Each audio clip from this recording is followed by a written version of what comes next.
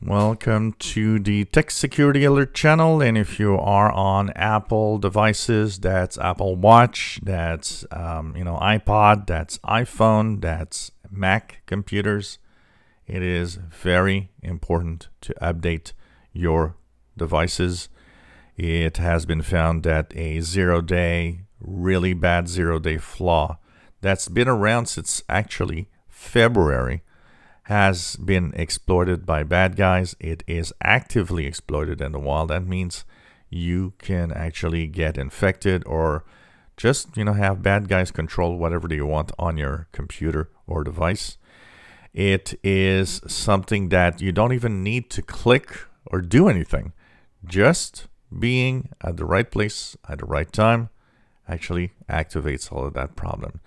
It was first seen by iMessage, and it seems that it's one of those big state actors like Israel that have the basically they actually are spying on people using actively known flaws, and that's what's happening with the Mac computers, the iPhones, and iPods, and also Apple Watch.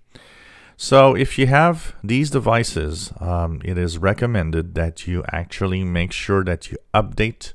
Apple has released update for all of these devices, and these actually fix the security flaws. Once again, people thinking that a Mac computer is safer than Windows or any other device are ignorant of what is security, because they are as vulnerable, and we see it here. It's been exploited since February before it was fixed.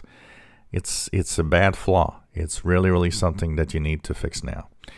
So Apple Watch, iPhones, iPads, iPods, and Macs, do check for updates, and you should see that an update is going to apply itself to your devices, and that will actually keep you safe from these 0 days from bad guys that are trying to spy and to take control of your machines and do whatever you want.